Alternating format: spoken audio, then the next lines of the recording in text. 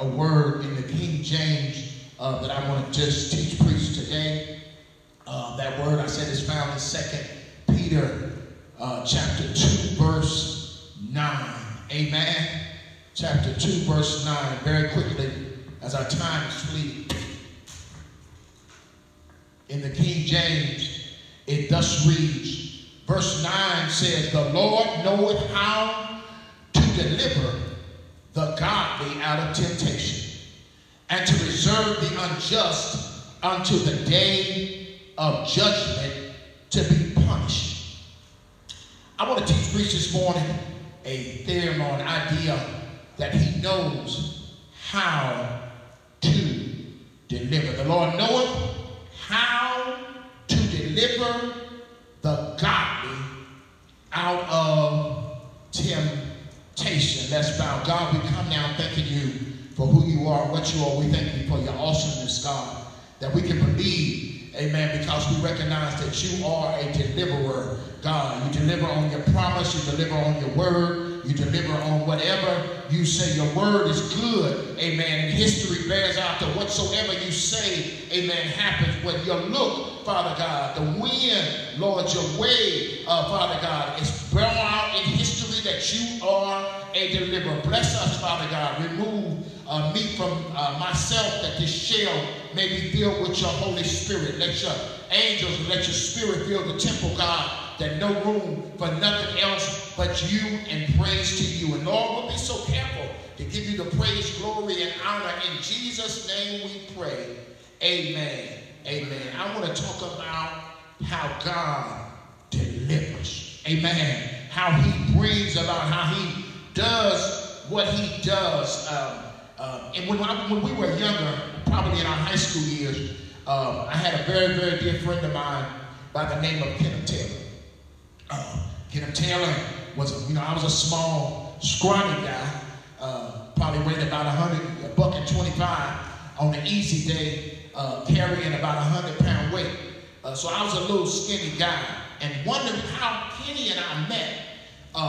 Kenny was in the hall doing something else, and I was happened to be in the same hall, and some guys were trying to jump me. Back then I had a big mouth, even though I didn't have big muscles. I had a heart, but even though I didn't have a whole lot of strength. And the guys was roughing me up pretty good. They was trying to stuff me into a locker. And the interesting thing is, they almost got me into the locker, but then all of a sudden, one by one, I started seeing them disappear. And so when I peeked out the locker, I saw this great big, looked like a guard or a tackle, standing there grinning at me with his hand out. It was Kenny Taylor. And I said, hi. So I said, hi. He said, hey man, how you doing? My name's Kenny. He sang in the gospel choir. He started coming to our church to sing in the choir. And the thing about it is, as big as he was, he had the voice of a Luther evangelist. Anybody knew Kenny? No, Kenny really could sing. But I met him during a rough situation in my life where I really thought that they were getting ready to do something to me. And it's interesting, as our friendship grew with Kenny, Kenny always became our ace in the hole. He was our deliverer. Kenny, you couldn't pick on me. You couldn't pick on us. Not with Kenny around, because if Kenny finds out, he was going to come and defend us. You see, it's funny. Without Kenny, I was tough with my mouth. But with Kenny, I was tough with my fist. Have you ever been in a situation where you are in over your head, and you really don't know how this thing is going to turn out, and all of a sudden, the cavalry shows up, and it gives you a different sense and a different feeling when you recognize that your help is but a few steps away. Have I got a witness? Come on, it's like he was like having a genie in a bottle. With Kenny, I could pick a fight with anybody, and then have Kenny take care of my life.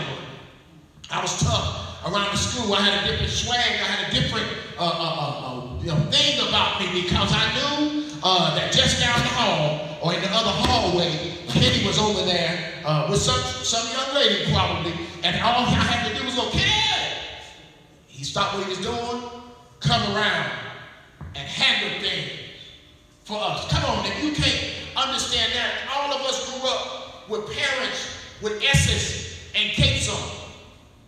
For those of you who were fortunate to have your father living in the house, you understand this better than most people when it comes to God, because we had parents who we, like I said, had an S on their chest. I would hear guys talk about their father as the EST of the world. They were the toughest, they were the strongest, they were the fastest, they were the hardest.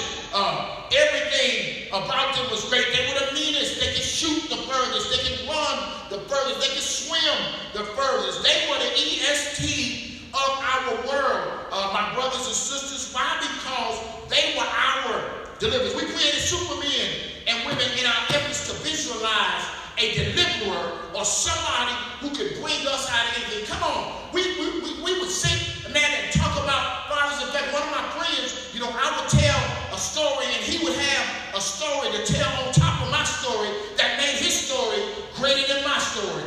Step with you know, in fact, they used to say that I would tell a lie. And then Stephanie would tell a lie on top of my lie that made it greater than the lie I told. You know the story of how the fish go. You know, I went and I caught a fish that was this big, and the next guy's fish is this big, and the next guy, and if the story keep going, by the time it gets around pretty good, I caught a whale, and he caught 2 whales. When really we only caught minnows. That's what I'm talking about when it comes to stuff like that. A deliverer, my brothers and sisters, or to be delivered, defined by Webster, is to do what you say you will do, or what people expect you to do, to produce a promise, or a wanted, or an expected result. Hold on.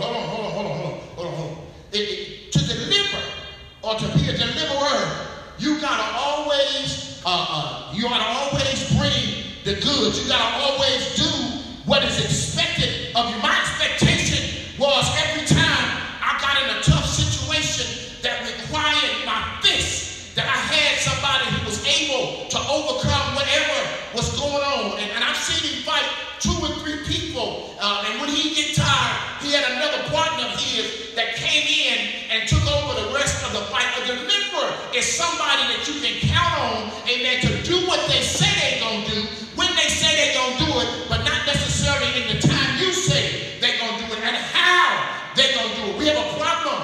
We want things done according to the way we want them done. But when you got a deliverer, you got to let them do it, amen, the way that they can do it. Have I got a witness? The deliverer, my brothers and sisters, saves, they rescue, or they set something or someone free from something. A deliverer, my brothers and sisters, defined by the Bible, starts out in Matthew chapter 6, verse 13, when it says in that model prayer, it says, and lead us not into temptation, but deliver us from evil. In other words, we want God to set us free from evil. We want God to rescue us from free. We want God to save us from our trials and tribulations. It says, but deliver us from evil, to set free and to lead us not into temptation, but deliver us from the evil one and the power and the penalty of evil, to take and hand over or to leave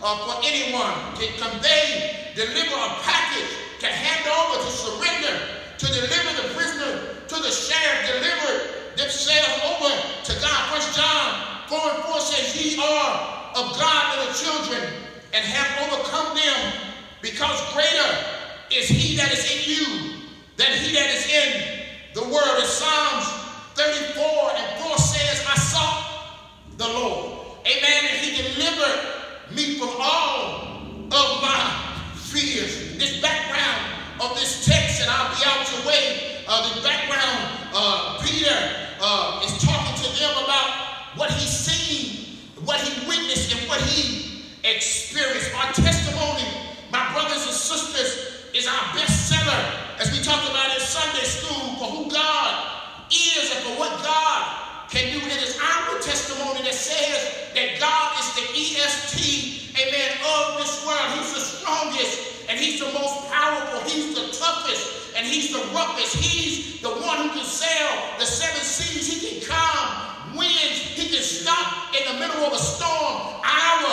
God is able to do all things but fail. Our testimony says that he can go down into the gutter and bring up, amen, the trash and make it into something. Our God is able to give us, to feed us when we're hungry, and to comfort us when we're lonely. Have I got a witness? Our testimony, my brothers and sisters, in it we witness the power and the presence of a mighty God. In it is because of it that we have a blessed, infallible truth, because it happened to us. I had a guy on my job kept trying to tell me that God did not heal me.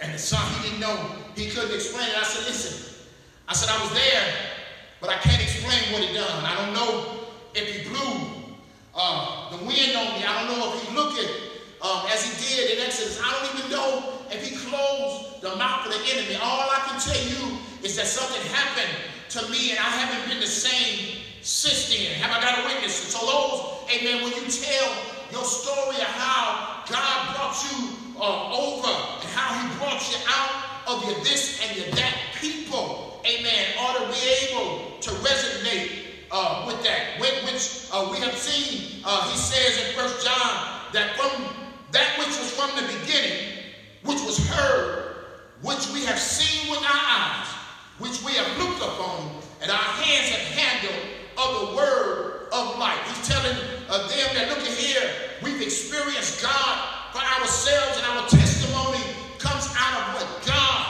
does, have done for us. But here, Peter is talking to them about the things of God and the word of God, because there are some false witnesses and some false teachers and some false prophets that comes up in the seed of this thing, and people began to listen to them and began to deal with them and began to follow them. My brothers and sisters, I never, ever understood how a person can be Baptist and hardly ever come to the church, and they can talk about how they love God and all this other stuff, and then one of these brothers on the corner will start talking to them, and they can become a Muslim. And the funny part about it is that when you become one of them, you come in the church. You become a Jehovah's Witness, you're going to go out and talk to some people. You're going to go to class, you're going to wear what they tell you to wear, you're going to do what they tell you to do, and people who will not follow freely God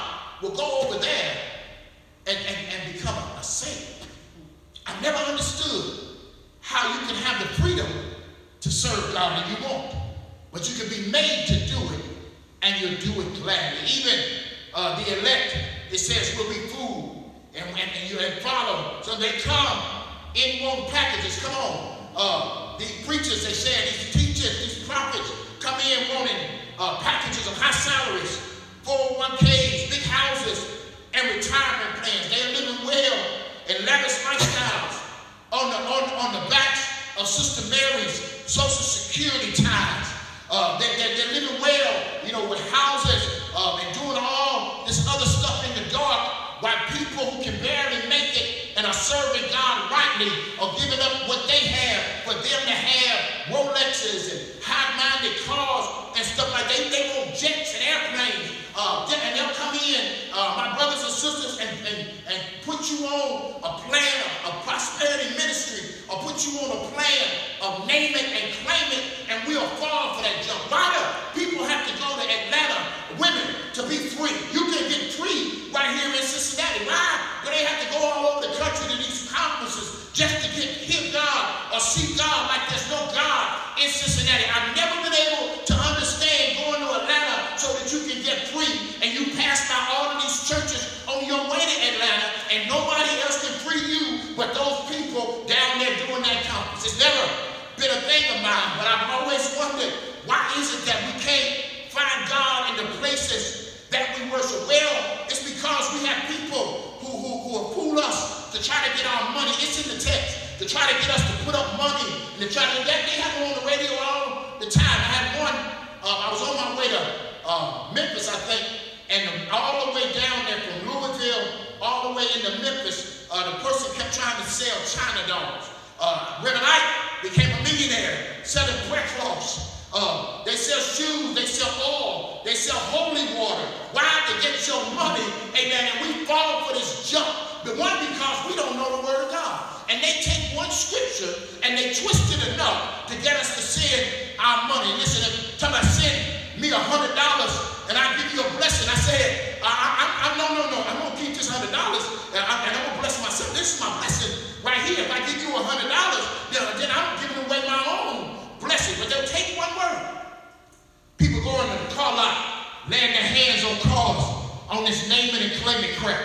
Going there naming houses and, naming husbands and men and women on this naming and claiming idea. But listen, if you seek God, amen, and all of his righteousness, the Bible says, seek ye first the kingdom of God and his righteousness, and all the things that you talk about can be added unto you. I wish I had somebody else in here, amen. But God, amen, has doomed those for the judgment that they are doing and for the stuff that they're doing. But I want to yield just a few minutes with this 9th verse, and I promise you I'll sit down. That's 2. But for those who truly live for God and are called according to his purpose, he knows how to right the ship. He knows how to get you over. He knows how to bring you out. He knows how to bring everything all right. But for those who truly live for God, there's a thing right there. That's the activation for the promise of God, is that if you're living for God and you're called to his purpose, he knows, amen, how to bring things out all right. My brothers and sisters, there are 3 ways that God delivers. First way that God delivers is he delivers us from our situations. Luke 17, 12 through 19, there were 10 men who had leprosy. And Jesus was on his way by, and they called him and said, look here, master, we've got a situation and we need for you to come. We heard about what you've done in the past. We heard about what you can do. And so Jesus said, look here, I don't even have to touch them. I don't have to mumbo and jumbo. I don't have to do anything for them, because he said it before.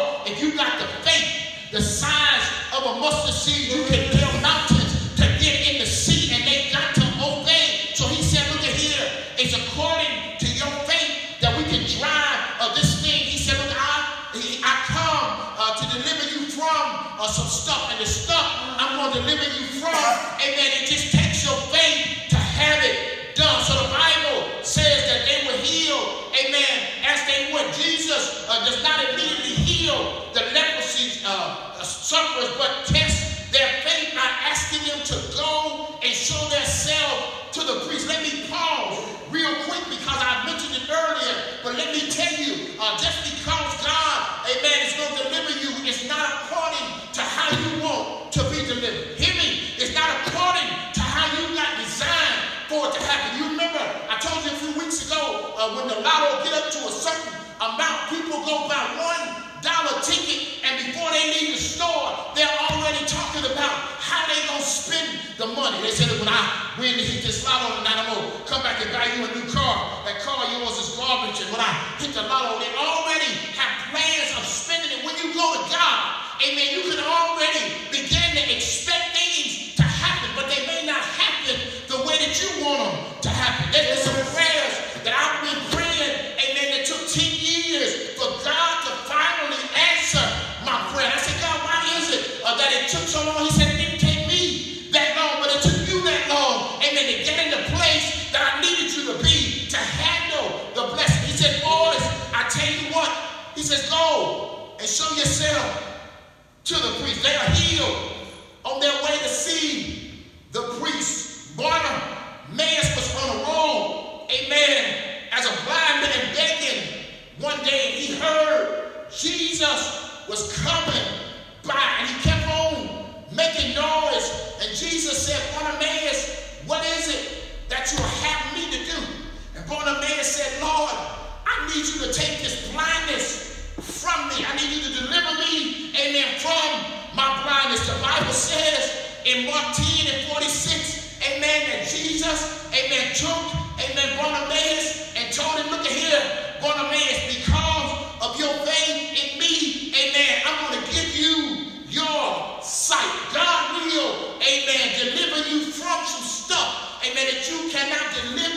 yourself out of. The second thing he does is he delivers you through your situation. He delivers you through your storm. He delivers you through your heartache. Amen.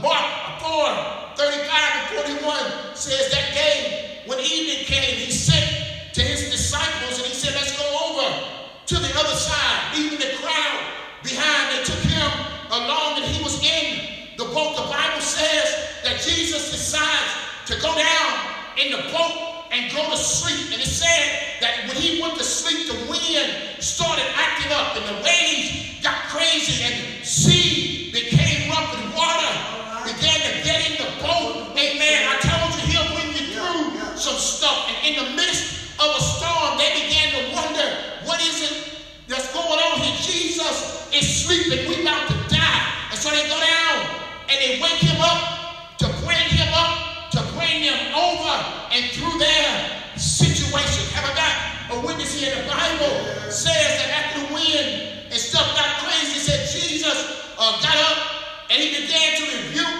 the wind and the wave. Amen. He didn't take them out of the sea. He just calmed things down in the midst of it. See, that's what happened in Shadrach, Meshach, and Abednego's days. My brothers and sisters, I need to remind you, amen, that when you get into a situation, don't always expect God, amen, to take you out of your situation. Every now and then you need to stay, amen, in the storm, amen, and let God give you peace in the midst of the storm. Every now and then you need to stay, amen, in your situation, amen, not for you, but so that God can show people, amen, around you, amen, that the things that are going on with you are just temporal, but God is able to deliver you out of all of them. Last one, and I'm going to my seat, is God will bring you out of some stuff, out of the situation,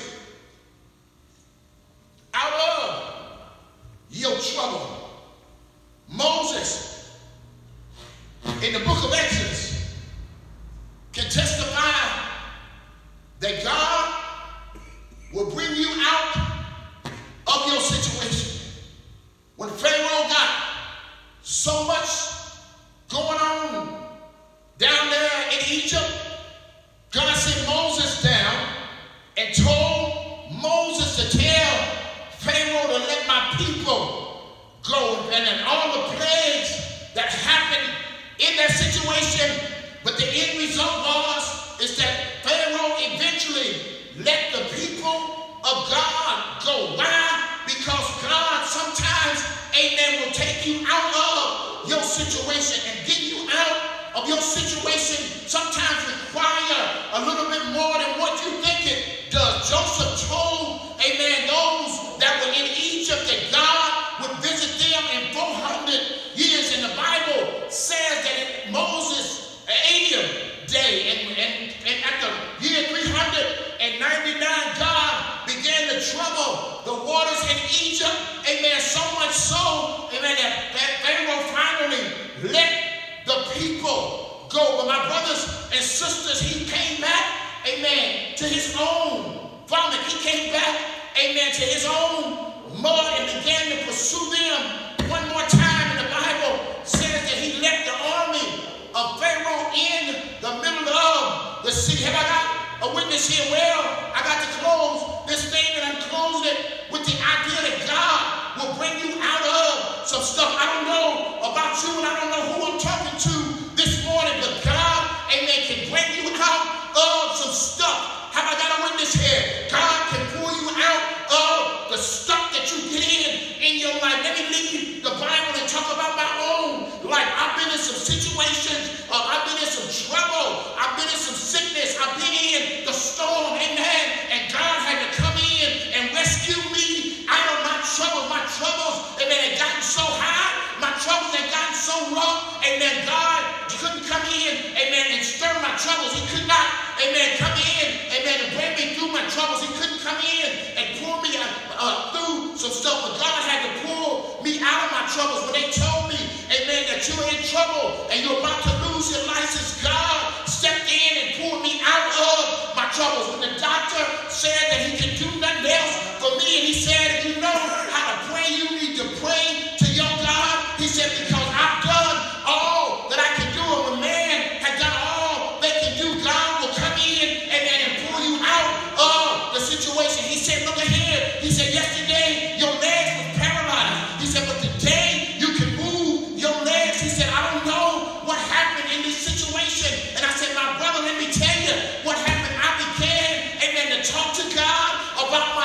situation, and I